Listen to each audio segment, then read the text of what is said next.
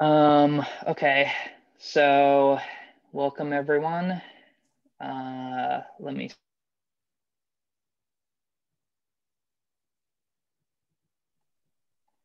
I guess let me actually post the links to the minutes, so everyone has them.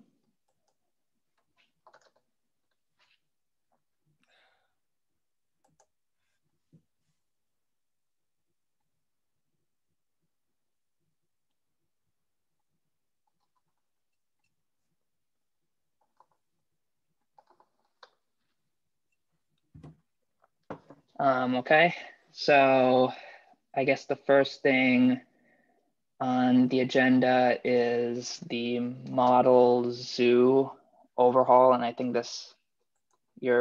what you were just saying is a great segue to this, Peter. So I kind of took the issue that Brian had created and turned it into something that's, I guess, a little bit more like a milestones or a plan. I think for the most part, the packages that we've created over the summer are kind of at the stage where we need to start putting them into the model zoo and the larger ecosystem documentation so that, you know, people start using them and we can verify their stability and things like that. So I just tried to come up with a plan overall for how to do that. That's in the issue that I just linked in the chat.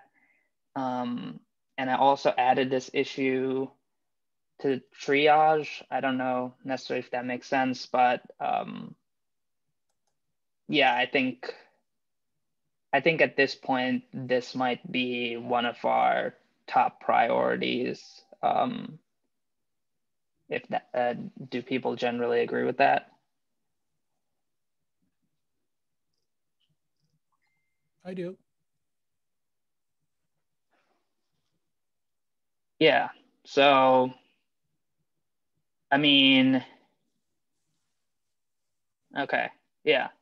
So I guess the main idea is basically to go through, figure out, and document what's currently broken in the model zoo, if anything is. Um, then kind of make sure we close out some last outstanding PRs in the ecosystem. So like I listed a couple here.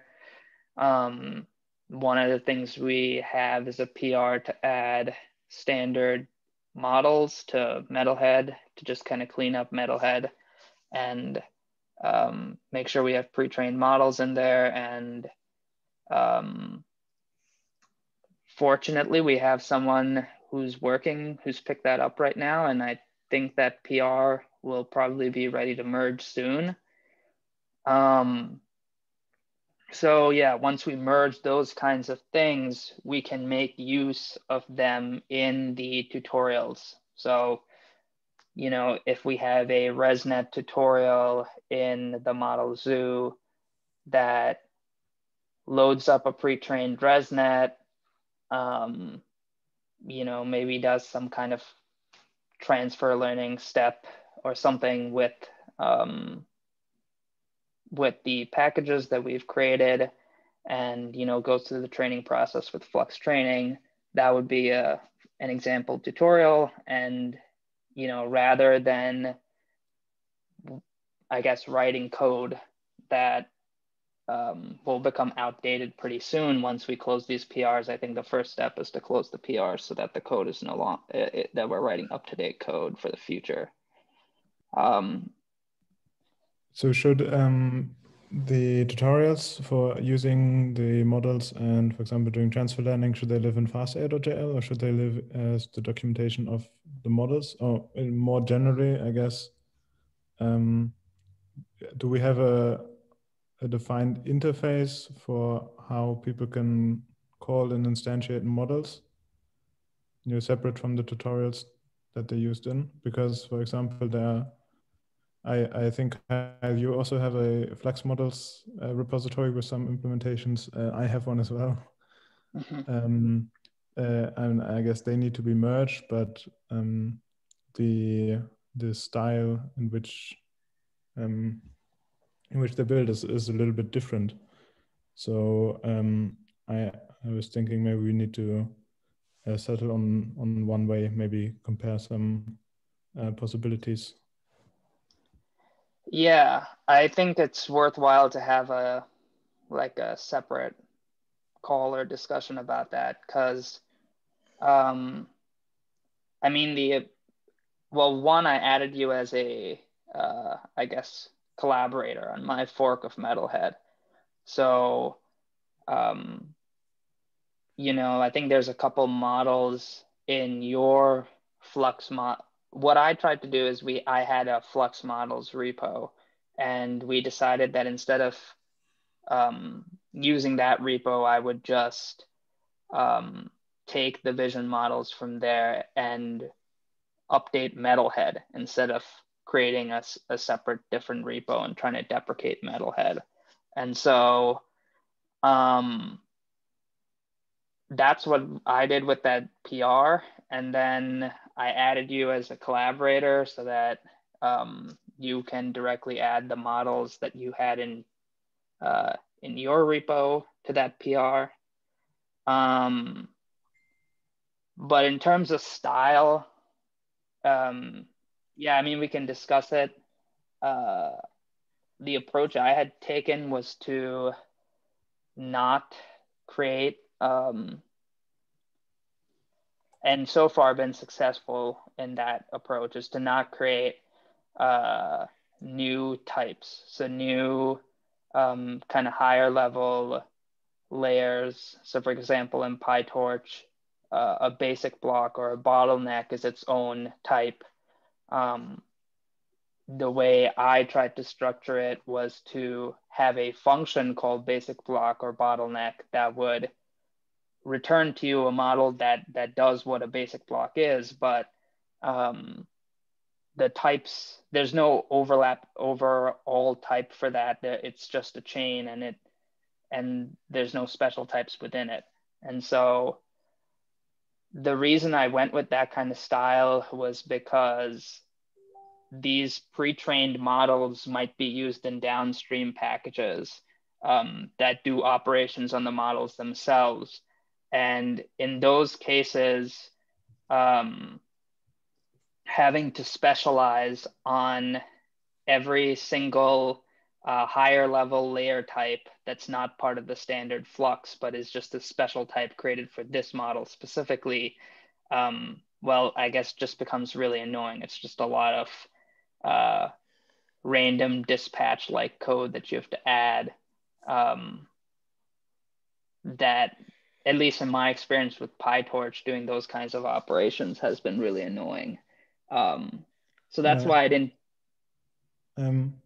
I agree that I definitely agree that it's useful to have a functional approach, or at least return just regular Flux layers, but for somewhat different reasons. So I wouldn't say that it's absolutely necessary if you introduce new types to add a dispatch for everything that uses it.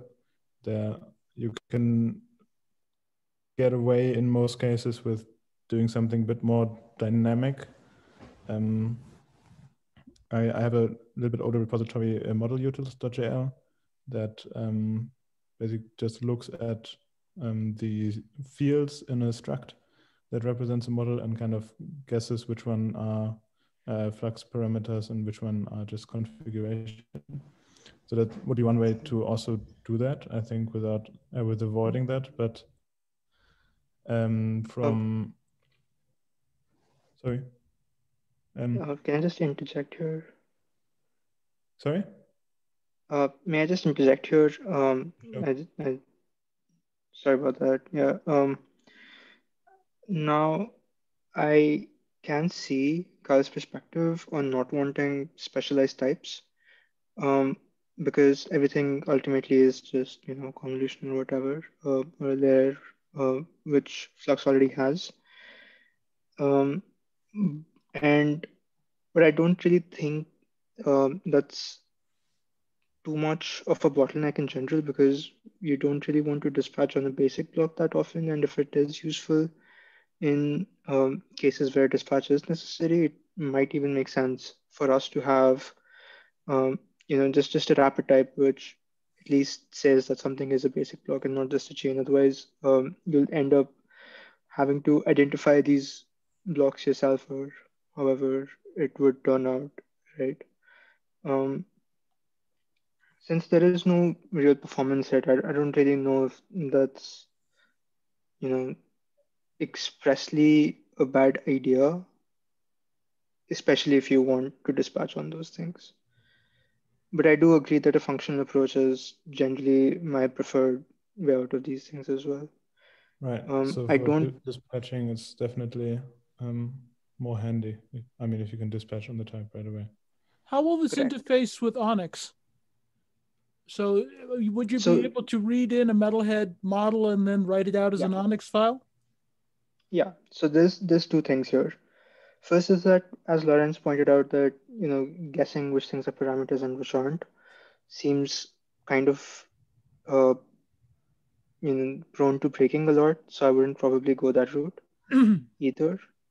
And in cases where we do want to write out Onyx files, it is completely plausible for us to just have the same functor rules as we do for any other layer to push out the same parameter graphs and such that we do um, as a normal flux model.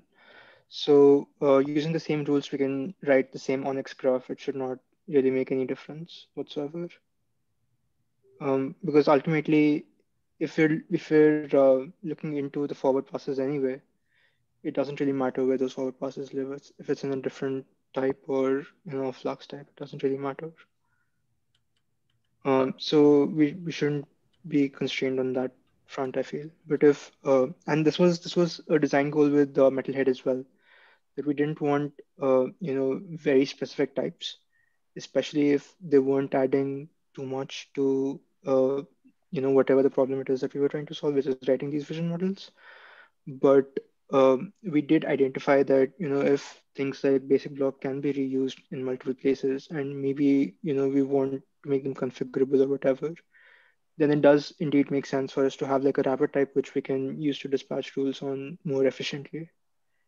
That was just going with the Julian dispatching rules, which were just nicely composing. So um, if even if it is just something that wraps around a chain or whatever, um, it to me it makes sense if we want that flexibility of dispatch. Why you would want that hasn't really come up that frequently in uh, practical use, considering that anytime we need one of those layers, we can just call the function itself. But then it's slightly less self-documenting in a way. Yeah. So yeah, So I'd say that the documentation part on a type basis. Well, one thing I wanted to add was first that if you serialize a model to something like JLD2 or BSIM, then having custom types in there means you have a dependency on the package that constructed the model. So that is like a small downside. If you then want to load them, then you have to install something other than Flux. And the other thing I wanted to mention was that since the models are usually like have a hierarchy of higher level, like large blocks or levels, and then mid-level blocks, and then kind of layer conveniences, right? There's a lot of different configuration parameters that you kind of need to pass all the way through to the bottom. So if I'm constructing like a ResNet, for example, how can I specify that I want to change the activation function in all the convolutions to something different than ReLU, which is probably the default. So how to pass all that through? in that One case, thing wouldn't I you be tried loading the out. package anyway? Sorry? In that case, wouldn't you be loading that package anyway to get the model constructed with the different activations? What do you mean? Well, I mean, I think the point is, and this is what I was getting at, where, okay, let's say I want to replace every conv with um, with another conv where the activation is different, but everything else is the same. I can easily write a function that does that and dispatches on the conv type. And then the issue is basically, okay, now I pass in some model that's not just cons, but a model made up of chains and all that kind of stuff.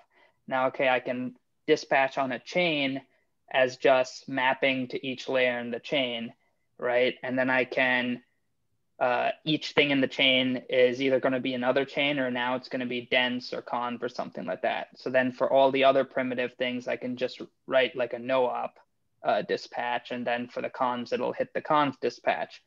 But suppose now the things in the chain include things like basic block or bottleneck. Now I have to write another dispatch rule that desugars the basic block wrapper type. And now in Metalhead, let's say all the wrapper types are literally wrappers around a single field that's just the functional version, right? Then you have an assumption that, okay, everything else can be unwrapped or desugared in the same way. I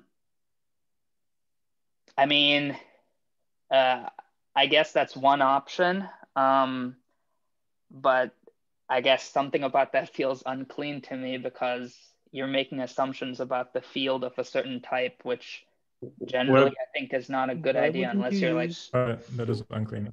What about an Outside of abstract that. layer type with No. the yeah, I mean, that's also like an option, right? Is to have layers inherit from some kind of abstraction, but we've avoided that so far in Flux. And I mean, I Why don't, not just use flux.fmap for this, out of curiosity? That would desugar it, uh, you know, uniformly across any type. I was looking at it. It doesn't iterate over a structure necessarily, though. My understanding is that it traverses all the way down to the parameter level, so it doesn't give you the actual structures back. But I was That's thinking about using fmap as well. Whereas I think what they're asking for here is, for example, you want to go through a model and substitute every pooling layer with a different pooling layer. And fmap, like, I think it makes sense to have an fmap type or like a functor type traversal for that. But functor as it is now doesn't seem to handle that. So we can definitely expose that, right? Because this is just a functor functionality that we're talking about here, essentially. Yeah, for sure. Yeah. So in the same vein as you would want to, there was this PR recently. I keep getting back to this, where we talk about the zeros type, right? So like, it's possible that you would want to say, okay, just freeze all the biases for me right now. Um, so that seems like a completely parallel problem. I want to replace all of my these conv layers with these other more different conv layers. Um, they all sound like the same problem to me, and we can definitely just expose that in functors. Another thing I want to chime in about is that could we not, as a middle ground, or at least as a stopgap, allow chain to take a named tuple? This is something you get in PyTorch. It allows for more documentation because you still iterate your parameters in the same order. It's transparent to, like, apply chain still works in theory, but at least you know, like, instead of having to have a basic block wrapper type to say, yes, this is a basic block, you can just say, oh, this layer group name is basic block, and the thing that points to is a chain or whatever, what have you. I think just from the types, it probably wouldn't work on the same chain unless you make chain parametric on a union of tuple name tuple, because name tuple is not a subtype of tuple. So maybe like a name chain. I was going to mention, also, could you clarify what exact benefit that gets us from an implementation point of view? Or is it just the sugar that we're after? Like we get basic block equals on chain. Well, it's not so much obviating the need for, one reason we were talking about having a basic block type is that you can look at part of a model's parameters and see that's a basic block. It's the documentation aspect, right? Otherwise you look and it's a chain of chains and you don't know what the nested chains are. But in some sense, if you add a name to these parameters, then you know what they are. Because one of my personal gripes of chain as well is that it loses all context on what the child layers are, right? You have to look at either the type, you have to look at the structure. Whereas if you have a set of names, it's also easier to, for example, selectively pull parts out of the structure. It's easier to, iterate and print out a summary and all that kind of stuff. Yeah, and it doesn't require a complete, it works with new types, it works with name types regardless. Like it's an orthogonal thing. Yeah, I think the addition or using types, at least for PyTorch, using like mid-level layers, is basically, for two things. One is that naming aspect, which I think this name tuple suggestion would get us. Now, the other thing is maybe you want to dispatch on a certain type of structure. And for that, I would point to the whole PR with the parallel split join. So, in the Metalhead PR, I took the functional approach of having everything just return what's already in flux. But I do think there is value in, instead of returning this closure over a bunch of branches that are each chains and then that get catted together, instead of returning that closure, to return an actual well-documented structure from flux. So I do think that there are layers that get reused quite often that should be defined, but I think they should be defined, and the one I'm thinking of in particular is parallel. I think they should be defined in Flux itself so that it's standardized, and then for the whole discussion we're having on dispatch, the utility is not dispatching specifically on basic block or bottleneck or something like that, or inception block is the one I'm thinking of, I guess. Utility is, for inception block matches this kind of parallel structure, and this is how you operate on this kind of parallel structure. So being able to dispatch on parallel is more important than being able to dispatch on inception block, which is one particular implementation of parallel. Yeah. One other thing I was going to say is I like the name tuple suggestion that's been thrown out. If there's something in functors that could make custom types just work, then I think that's also a valid solution. But even the most hacky solution is to have a functional version of basic block or bottleneck, and then on the highest level function, like the ResNet 50 function that gives you the ResNet, have a keyword argument that indicates whether you want a functional model returned or you want this, wrapped model return. And then the wrapper types can just be syntactic sugar for the functional wrapper around the functional version of basic block. So that's also an option, gives the user the option of picking which one they want. Yeah. So this is kind of parallel to how we have handled forward passes, right? So like in convolutions, for example, we have the functional convolution as well as the layer, which holds its parameters and whatever. So something similar to that maybe makes sense. a constructor and a functional constructor, which will just return the chain, the usual chain, and you can configure all the activation functions and such in it. Or parallelly, you could have uh, you know quote unquote the current status quo where we return a type. It may have direct parameters. It can have just a layer. We can debate on how that works. Um, that I think makes sense. On the topic of having a documented layer about doing basic operations.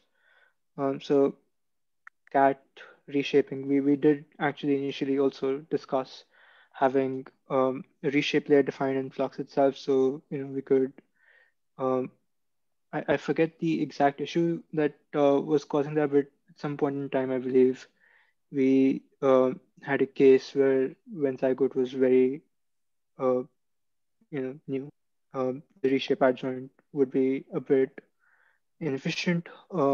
So that was so that we could make sure that if we have our own layer, we can define our own adjoint, yada yada. Don't worry about any of that. Um, One personal gripe that I have with that PR is that it complicates matters somewhat in the sense that what it is trying to do is essentially something that base already provides via reshape or a cat or whatever or reduce. If we can parallel that better, that to me makes a bit more sense all of a sudden because I can understand not wanting the closures in there. It's not intuitive what's happening. But I also don't want to add too much machinery on top of it if it means that we open ourselves to more errors than we really need, essentially. It somewhat muddies the water, right? So like a newcomer to Flux will assume that only XYZ operations are available, whereas that's not really the case. And we want to encourage people to be able to do whatever modeling they can anyway. So maybe I would actually like some kind of um, back and forth if people can find the time to understand which kind of approach makes more sense, having like a split apply layer or a parallels layer versus something that can just create branches and call it a day, and we just have a reduce operation at the end which can do whatever operations you want with the branches. So like a branches versus having these specific parallels and combines and stuff. So I'm not sure I'm on the branches front. What does that, I guess I don't know what that looks like because when you say branches, I'm imagining defining each branch as a function and then having a closure that calls all the branches and then does a reduce operation on the result of all of them and returns that. So what do you mean by branches? So by branches, I guess what I mean is that so it's kind of like the parallels layer, right? When I want to do certain operations with different configurations with the same pattern, right? If I want to do that in multiple goes, and then I want to say reduce it all into a single output. So the branches would basically take in uh, you know, it could either take in explicit branches, so like just a splatting of chains, so like you can just give it a bunch of chains, n chains, and then give it a reduce operation to reduce the output sender, um, or more, which I guess is very similar to the parallels implementation that we have, right? Or it could do something a bit more tricky where you can give it the structure that you want it to run, and you give it like a vector of configurations that you want to run it under, and then it can decide itself what all optimizations we can actually use to elide some of the computation. So that way you can run things on separate tasks, reduce as much work as you can, because there's a bunch of optimizations you can do in the middle to not have to do multiple convolutions. You can share the weights essentially, and then you can do the same reduce operation at the end. If I Okay. wanted to, as an example, this is just an example. If I wanted to write, say, a visualization tool where I could take a trained model and display it in some interesting way on the screen, would either of these approaches be better for some external developer who wants to, either serialize the model or display it or maybe transform it in some way where you know how to interpret what's coming out?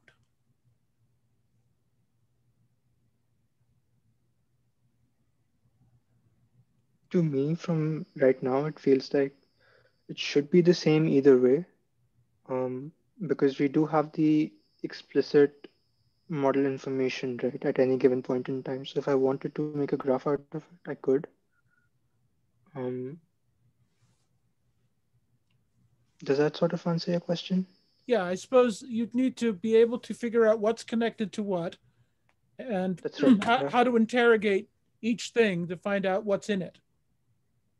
The only real tricky bit that I see happening is that so in this particular manner of doing things, you would end up with always like an anonymous function. We could always try to, do silly tricks around not having an anonymous function, but if it is an anonymous function, you will end up with something like a hash 42 or whatever, uh, which kinds of slurps in the output from multiple things together and then produces magically, an output, whereas the only interesting thing inside it is some concatenation maybe. So if we Yeah. can send that information back to the user somehow through an AST transform, maybe that might be useful. But other than that, we know always what is connected to what, right? So like, other than that being a bit confusing, yeah, I'm not exactly sure what. And we can figure Um, out what's yeah, connected to what and in what way things are combined. Is it a matrix correct. multiply? Is it a summation? Whatever. I feel like if you're going this far, you might as well trace to something like Onyx and then look at that representation, because at some point you're going to hit a function that's not supported. Even if you said how to reshape layer flux, it's not possible to re-implement all the base operations people are going to use. And at some point, somebody is going to use an anonymous function. And there's a similar, when you serialize Onyx, obviously you have to trace all the way down, find that one, and then put it in the graph and say, oh, there's a cat or something going on here. And with this approach, I think it has to be something similar, because unless we say don't use anonymous functions at all because they don't serialize, that's a different problem. But if you don't want to put that restriction in place, then there needs to be some mechanism that goes in and pulls those out anyways. Yeah. Sorry to interrupt. I just wanted to ask, do we already have an issue discussing some of those things? Because it probably has come up already, right? And maybe can we collect in text, like writing down different approaches for how it could be handled, what the interface could look like? I feel it would be a bit easier to compare then. There was a lot of back and forth on the Onyx issue in the tracker. Let me see if I can find it. Pretty much about like how to represent a serialized form of a network for export, how to like what data structures to use, or a whole discussion about the parallel chain layer and whatnot. It's not a direct translation to what Peter was talking about, but it's pretty darn close. Oh, I mean, like another example might be that I want to research how to optimize. I've got a trained model and I want to, make it smaller. I want to optimize it in some way, and this is an external tool. So I want to write some code that traverses the model and does something interesting to it. So one approach to handle that is if there's like an interface package for kind of defining for custom layers, what fields are submodels, what fields are parameters, then that can be used to traverse models and destructure them, rebuild them. I think for the most part, that's a bit tricky considering how Julia is structured. The best approach that we have, in terms of world building is in how we define functors, right? Like we can point at parameters specifically. So if you so wish to, give a list of parameters from the struct, you can do that at functors. So that way you can separate out metadata from parameters, things that are necessary. And then obviously flex.trainable, you can do that. This almost feels like a need for putting, like, resuscitating flex.children, because there's or like building, at least building it on top of functors, hopefully. And if not possible there, then you're implementing it directly, because there's a need, it seems like there's a need for a shallow level traversal. I just want all the members that are not parameters, and also not non-parameters, and like all the layer-like things from this layer, which is, it's not hard to do on something like chain or another basic data structure, but for a custom model, it probably requires some sort of functor-like transform. Right. To do it, to reflect on all the struct members and pull out the ones you want, or just get people to implement it manually, which is probably not too bad. Like I can't think of too many models that have like dozens of submodules. Yeah, I could imagine that if you wanted to add your own strange thing into the model, then you should also implement A, B, and C. The documentation says for this to work with all the other tools, you need to implement these things. And that wouldn't be too bad. Yeah, and I mean, ideally, I should do it for you when you call functor or what have you, and then you can override it as need be, because one thing is that I found particularly frustrating working with like FastAI is when you get around to slicing a model, for example, for transfer learning, you can't do it with just a custom module class. You have to output sequentials everywhere, which goes back to the chain problem where you're losing all that metadata about, okay, what does this chain mean? What does this layer in this chain actually do? Okay, well, I know it's the second conv layer and the third ResNet block, but that doesn't mean anything to me. Maybe it has more significance than that, for example. So I mean, the kind of utopia is being able to write custom modules and still having that slicing, dicing functionality, which I kind of went off in a bit of a tangent on the Onyx tracker issue, but that would be ideal, because then that also alleviates the need for a lot of the custom combinators. I mean, parallel and stuff are still useful, but like it stops us from going down we need to reduce a reshape layer and a cat layer and a sum layer and so on and so forth. Do we need like a tables.jl for models? I don't think it needs to be traits. I honestly, I think the functors approach is maybe close enough there. Oh yeah, maybe like. But you need methods to override, right? Yeah, like tables, but less ambitious. Maybe is the. So should functor also define traits? One method here that would be really useful for model building as well is for layers that like chain. If you want to mutate a field on a struct, you can't do that, of course, on immutable struct, but you can create a new struct with a different field, but that kind of requires having a constructor that just takes all the fields in order.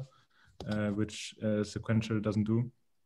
So they would also have to define a constructor for that. I think there's also a package that does that for like JSON serialization, but that would be that's really messy. To create things like PyTorch hooks. I've done that with Flux models by kind of wrapping them in a hook layer, but then you need to update the field of the parent model, of course. Yeah, I think one thing that might check out of this is having like a lens sort of way to update models immutably as well. The current way it's done in PyTorch is pretty brittle, especially again when you hit something that's not sequential. So, and I mean, wrap everything in the hook. They can get away with hooks because everything is an end-up module, but it seems like we don't really want to go down that route if we don't have to. Yeah, I definitely agree. We've tried this approach of, well, we'll just assume the constructors exist, or we even did that for adjoints for Zygote when we were deciding, well, whether it should return a special differential type, a name tuple, or type itself, or like the same type that you input itself. It's a bit janky. What made the most sense at the time was again to go through this, a functor-esque approach, and now in optimizers, I think it's in my PR. We have a way to, construct um, the differential chain essentially um, as like uh, an intermediate representation, and then do an update step directly using those. So that way, it's significantly more easier to reason about whatever is happening, because you no longer have to deal with all the name tuples and such. So that's at least the learning from that. You probably don't want to be doing that. On the second, for a shallower traversal approach, um, I just checked with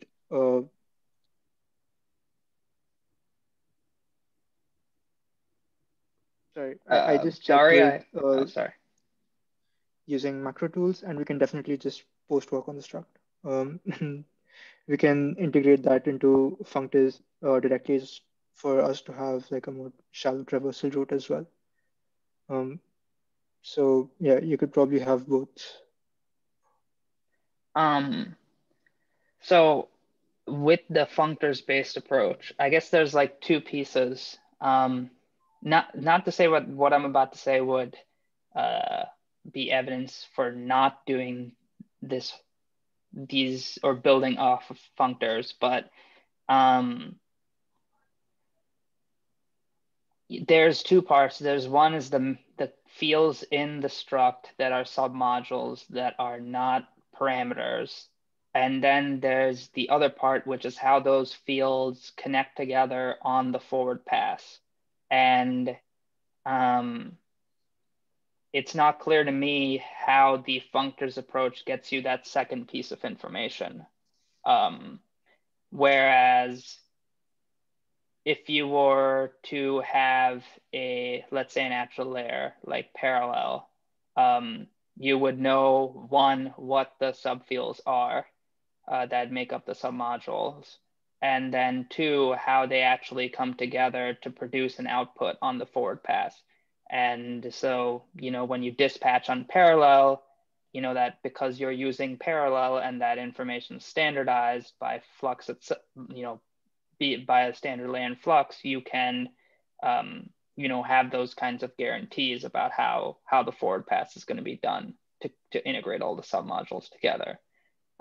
So that's not a reason not to do the functors thing, but I think what I'm basically saying is that while all this functor stuff will be useful for mid-level layers in general, I would still push that there's kind of one missing layer from Flux, which is this parallel thing. And I going all the way back to like the branches stuff, I think that gets into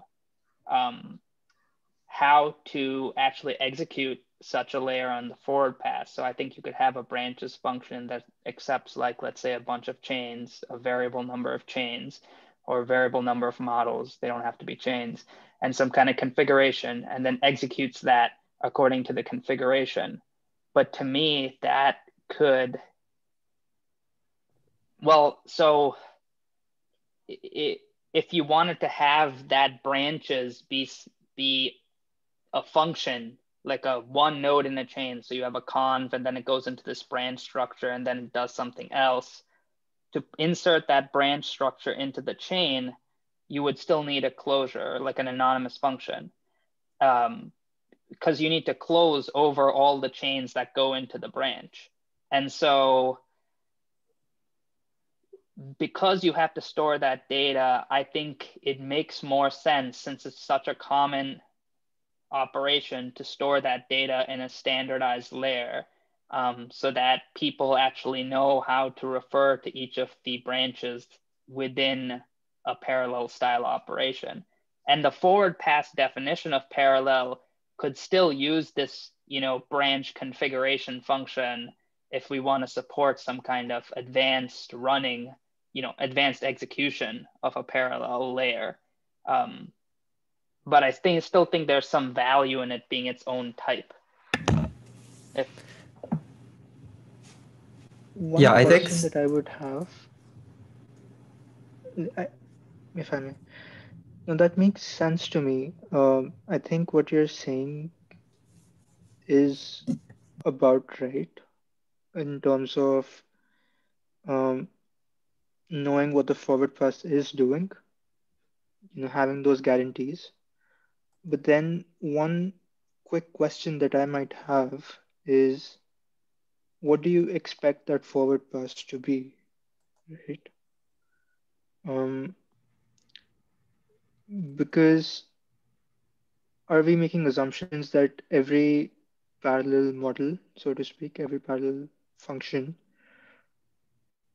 produces outputs which can be, basically whatever. There could be arrays of completely incompatible sizes. There could be, different types. There could be, all of these XYZ things. So how do you define the forward pass? Would you not want that forward pass to be something that is chosen by the user and having a fallback, a version or two, where we could say, okay, just add them or just concatenate them. Like, I know this will just be a concat. Well, I'm thinking that the design of parallel should be similar to skip connection. So it should, it would basically have two fields. It would have a field that's, a tuple or vector of all the branches, and then a field that's the reduce operation, whatever that reduce operation is. And then the forward pass definition would be to map each branch onto the input tensor, and then reduce with that. It'd be a map reduce operation, right? You'd be mapping each branch onto the input tensor and then reducing the result of those branches with whatever the specified reduce op. So I think from a user's perspective, similar to skip connection, if I give skip connection a branch and a reduction operation that are totally incompatible in terms of size, it's going to throw an error when it tries to do that reduce operation. And that error shouldn't be surprising to me because I'm the one who specified, kind of what to do. I don't think that that's at least how I would define the forward pass, is a map reduce over the branches and I was thinking just the same, and it makes sense to generalize skip connection, because if you look at the non-operational layer combinators like chain, like skip connection, they're purely structural, and those are not things that are exposed in base because they are representing essentially control flow. So it doesn't seem like such a heinous crime to include those because there is only a limited amount of control flow that can be done. So it's not like you're not running behind trying to wrap a ever-growing number of operations, because there's only really like split, parallel, join, and then you can, with the map reduce, you can probably collapse those down into just the parallel as well. Yeah, I don't think you need split or join. And I think I've been convinced by everyone pushing back that adding split and join is probably redundant and superfluous. Yeah. Yeah, but just like, for example, how zeros is used for bias instead of just saying bias is false right now, there is a kind of conceptual clarity in not just special casing something like skip connection and having something that is more versatile, because it, like Peter has posted a couple times about stacks, or sorry, not stacks, flexes, or is it Trax's serial layer? Trax is that's the one, serial layer, which is also another generalization of another approach to do things. But it, like, having general purpose combinators makes more sense to me personally, because people are going to be like, people do some pretty bespoke network architectures, and trying to cover all of them specifically is part of the reason we got into the kind of Keras style layer explosion problem. So combating the entropy is always a nice thing to have.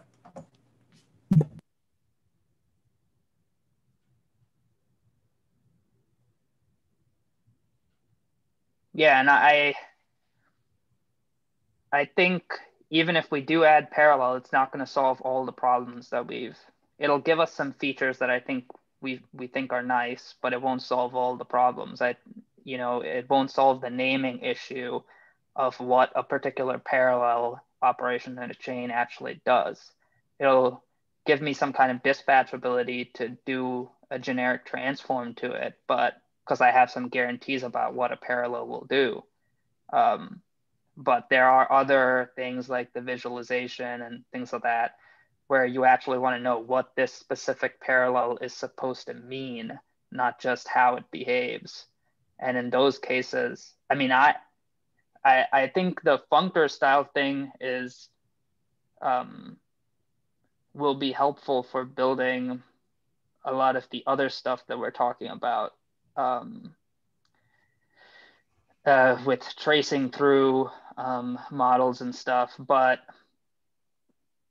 I do think there's some level of elegance to the name tuple suggestion that Brian gave. I mean, it gives us one thing and one thing only, which is documenting the different parts of a chain, and maybe even being able to index by the names of the name tuple, but then the behavior is completely unchanged in terms of... I'm sorry for cutting in again, but since the meeting is drawing to a close, I just wanted to ask, a lot of ideas have been thrown around. Where can we gather them and maybe write them down? I think it would be really useful to have some interface sketches of how it would be used, what it would mean, so that we can really compare the approaches and have some structure in the process, give like a little bit better overview. So what do you think would be the best way to go about that? Well, so there's like a lot of things, I guess, going on in this discussion, and they all kind of tie together, but they're all orthogonal in some way. So, I mean, I think the best thing might be to actually have a new page in that design document that discusses this particular issue. Like you said, documents maybe some use cases of how the different implementations would actually play out. And then maybe we can we can start link to that design document in particular issues if we want to raise them. Like, let's say in Flux, I want to raise an issue about adding parallel. I mean, it already exists, but I can comment on that issue and I can say, okay, according to this design document, I think this section is a reason to merge this PR, and yeah, does that make sense? Just so we can keep things in one place, I would much rather have either design discussion happening in the issue itself, or even better if you want to open a separate issue with just links to the discussion and the design document specifically. And that way, at least we can make sure that everything is easily searchable. If that makes sense. Everything is indexed easily. Yeah, that does make sense.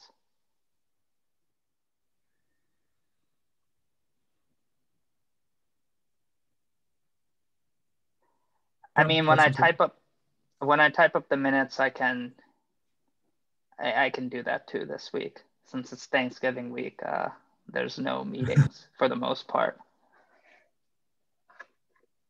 So I have time to do something like that.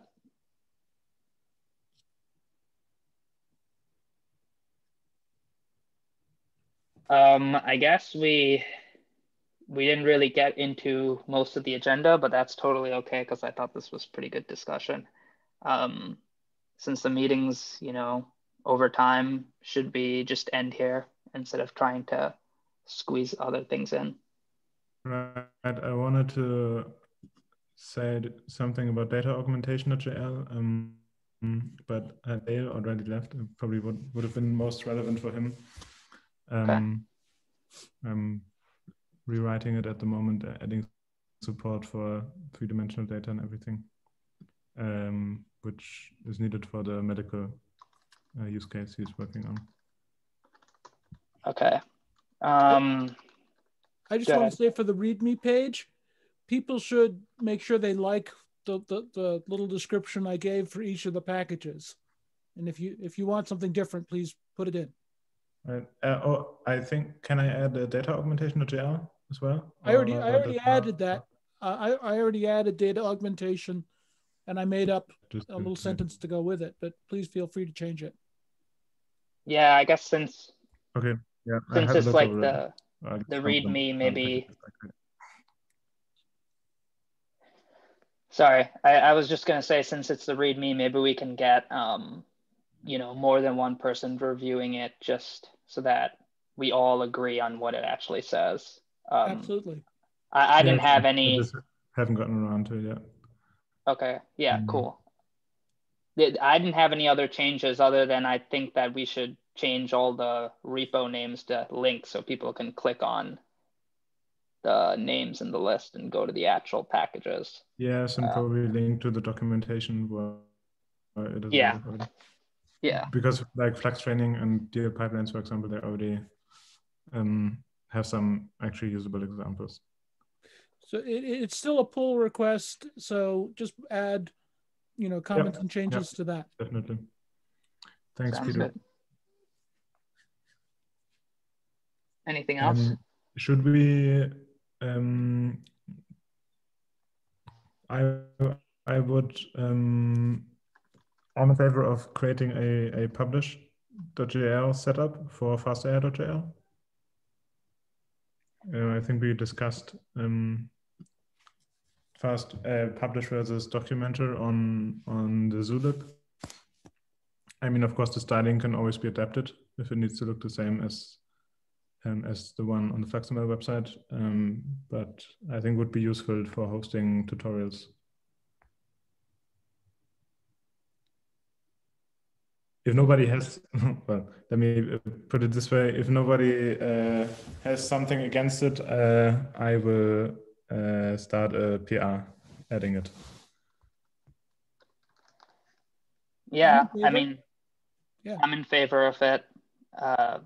Cool.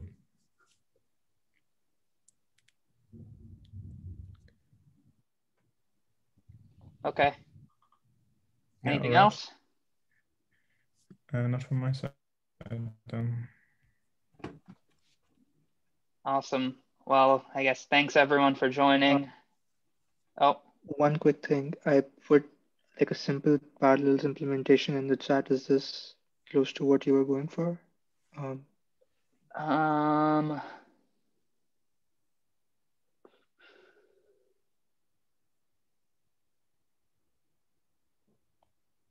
Yeah, I mean, yeah. That's what I was thinking of. I think in the PR on Flux that was adding the parallel join split, I reviewed that PR and I edited it so that the forward pass matched what I was going for. Yeah. Just wanted to make sure we're on the same page. Yep. Yeah, I think we're on the same page.